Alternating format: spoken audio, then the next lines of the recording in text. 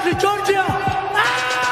You rarely see a knockout like that in the UFC, and it's happy. I'm very happy that Georgian fighter was on the better side of it.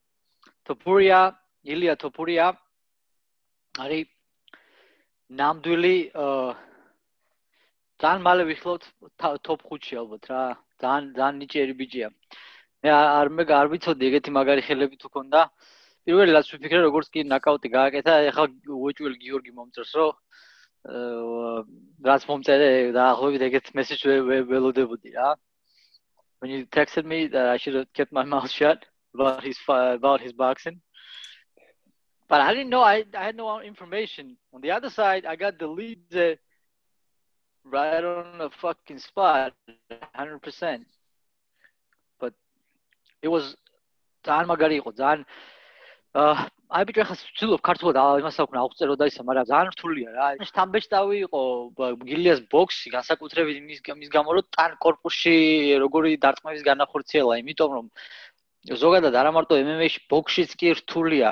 ძალიან ცოტა შეუძლია კორპუსში ესეთი დარტყმების განხორციელება და რატო ერთ-ერთი მიზეზი რატომაც არის რთული კორპუსში ეფექტური დარტყმების განხორციელება, როცა სახეში ურტყამ ადამიანს, მაინც ცოტა ასე თუ ისე, საერთოდ როცა უტევ, ხარ იხსნები და ხარ შეტევისთვის გახსნილი, უფრო ადვილი დასარტყმელი ხარ შენ თვითონაც. მაგრამ როცა ტანში ურტყამ, უფრო ადვილი ხდები ორმაგად, იმიტომ რომ ზემოთ როცა უტევ, მაინც მხარით, ხელით იცავ მაინც სახეს.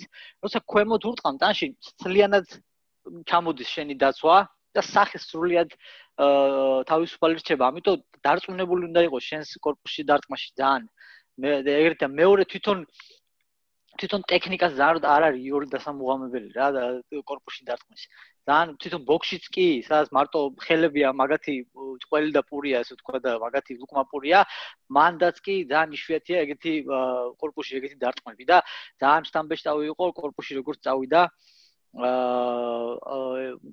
ერთ-ერთი იმანაც შეუწყო ხელი რომ ჯექსონი გაცილებით მაღალია, თითქმის 6 ფუტია სიმაღლეში. და ილია არის 1.70 m პატარა რა. ხო და მაგანაც შეუწყო ხელი რა თქმა უნდა, მაგრამ მაინც შესრულება უნდა მაგ კორპუსში დარტყმებს და ძალიან შთამბეჭდავი იყო რა, ძალიან. ერთადერთი მაგის ბოქსის ტექნიკის ერთადერთი აი გამონათება ვნახე მე წინა ჩხუბში მაგისაში პირველ რაუნდში მარცხენა ჰუკი მოარტყა, როცა შემოდიოდა ზალალ რა ერქვა იმ ბიჭს. იუსეფ ზალა. იუსეფს პირველ რაუნდში ის რომ შემოდიოდა, მარცხენა ჰუკი მოარტყა ძალიან სწრაფად და მეთქი ვახ, ყოჩაღ მეთქი რა. მაგრამ იმის მერე ნანდამაის ბოქსი არ ურჩვენებია, მთელი ჩხუბი ჯიუ-ჯიტსუ იყო და გრეპლინგი იყო და არ ვიცოდი მე ხა მაგას მასეთი მაგარი ხელები თუ ქონდა რა. მაგრამ ნუ ესეთი კორპუსში ეგეთი დარტყმები როცა შეუძლია კაცს და ზოგადად ეგეთი დარტყმა აქვს, ეგეთი ძალა აქვს დარტყმის, კაი კომბინაციები აქვს. ძალიან მაგარი იყო რა. He was going to the body on point because he's a shorter guy. Fucking Jackson is almost 6 foot tall. So the point and it made sense for him to go to the body. It's and he kept because of that he started dropping his hands and just beautiful overhand against the cage. I mean he showed some beautiful MMA boxing yesterday. It was beautiful. It was literally like beautiful boxing. Like it doesn't get much better than that in MMA as far as boxing goes. I agree. He went to the body like fucking son of a bitch. I mean, he just ripped it like 4 or 5 times. He almost made him shit. Like I felt it through the TV screen. And I mean, no disrespect, but I'm just saying, like that's the feeling you get when you get hit to the body like that sometimes. Yeah.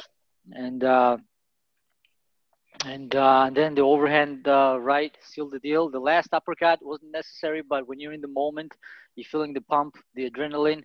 It's kind of hard to stop.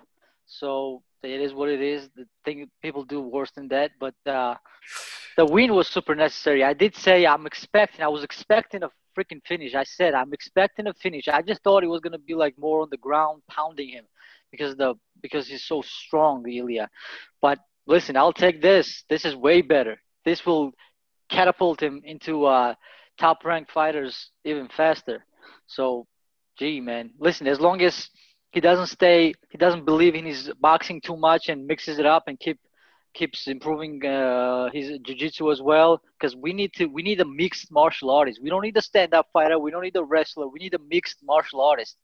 And I think Ilya's got the best chance to be one of those. We need like a John Jones like a fighter. John Jones is a perfect fighter. If he had a knockout power, he would be definitely a perfect fighter. Ilya has an A+ ground game. He's got power in his hands. He's got very good boxing. Man, this kid got everything he needs to be a champion, and I'm just so happy that he happens to be Georgian. So congratulations, brother, and we'll see you soon. It was beautiful. გონია თუ არა რომი რომ მზად არის დღეს შეხვდეს ვოლკანოვსკის ან top 5 top 10 მებრძოლეს რა მე მაქვს ჩა მაგაზე თან დაკავშირებით, მაგრამ შენ როგორ ფიქრობ? მოკლედ რომ მითხრა, კი ან არა? მე რა თქმა უნდა კი. მე მგონია რომ top 10-ში ყველასთვის მზად არის. ხო და ზუსტად მაგაშია საქმე. შენ ფიქრობს ახლა ქართველი გულშემატკივრების 90%. და ეგ კარგია, იმიტომ რომ რო გჯერა ჩვენი მებრძოლების, იმიტომ რომ ჯერ ადრია მაგისთვის. მაგას იმაზე დიდი ნიჭი აქვს, ვიდრე ვოლკანოვსკის აქვს. მაგას იმაზე მაგარი დარტყმა აქვს, ვიდრე ვოლკანოვსკის ერთ დარტყმაში არ გაუთიშავს არავინ თავის კარიერაში. მიუხედავად იმისა, რომ ერთ დროს 200 პაუნდს იწონიდა და უშველებელი იყო, ბრაგბისტი იყო. არც ეგეთი სუფთა ტექნიკა არ აქვს და დარტყმები, მაგრამ ვოლკანოვსკი მთლიანობაში თავის გამოცდილები და სადაც ვარჯიშობს, სადარბაზში ვარჯიშობს, მაგათ აქვს უმაღლესი დონის კიკბოქსი, MMA კიკბოქსი, მაშინ city კიკბოქსში აქვს რაღაც სასწაული, კემოფლაჟი აქვს სასწაული. Eugene Bearman, right? Eugene Bearman. მაგარი იმენა გენიოსია ეგ ტიპი მაგის ტრენერი. ამიტომ ჯერ მაგას სჭირდება გაზრდა კიდე, თუმცა 100% დარწმუნებული ვარ, თუ სწორად გაიზრდება და თუ სწორად აიწევს სიმაღლეში, sky's the limit for him.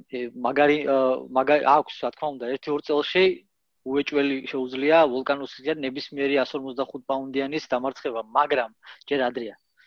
არ ვიჩქაროთ, გვაქვს დრო 23 წლის ბიჭია. ყველაფერი წინა აქვს. Fight for Georgia. Weekly MMA podcast with the Cartwellians.